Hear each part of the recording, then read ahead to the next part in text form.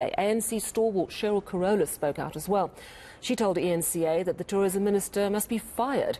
In an exclusive interview with Heidi Jokos, Carolus says Sisulu is way out of line. Minister Lindiwe Sisulu's comments about our constitution is just unacceptable, and it should not be left unchallenged. I certainly hope that she will be made to account for that. It is reckless, it is unbelievable that she had taken an oath of allegiance to our constitution and to act in the interest of that constitution. She was part of the drafting of that constitution. There are many quotes which I've seen around where she has actually given people assurances about how good our constitution is, how solid our rule of law is, our judiciary. And I just say thank God for our constitution. Thank God for the fact that we are a country where the rule of law does apply, and against vilification and threats, our judiciary remains independent largely.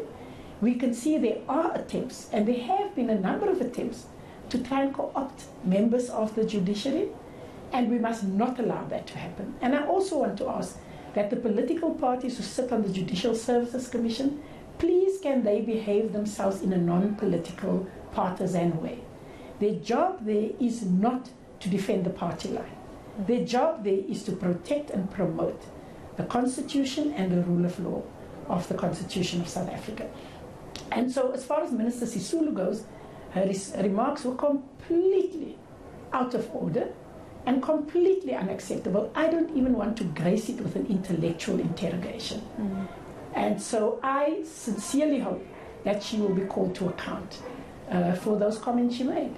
And by the way, I just want to say that the Constitution is what protected poor people against ministers like her in this country. When she was on a cabinet and part of leadership where people had to go to court to get access to antiretrovirals, it was the Constitutional Court that saved hundreds of thousands and by now millions of lives of people, that gave people living with HIV the dignity.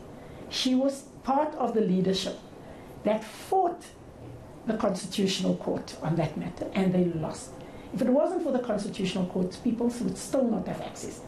The Grootboom matter, where the right to housing, the Bill of Rights, was enforced, the Constitutional Court enforced that against a government who in fact asserted that it couldn't do that.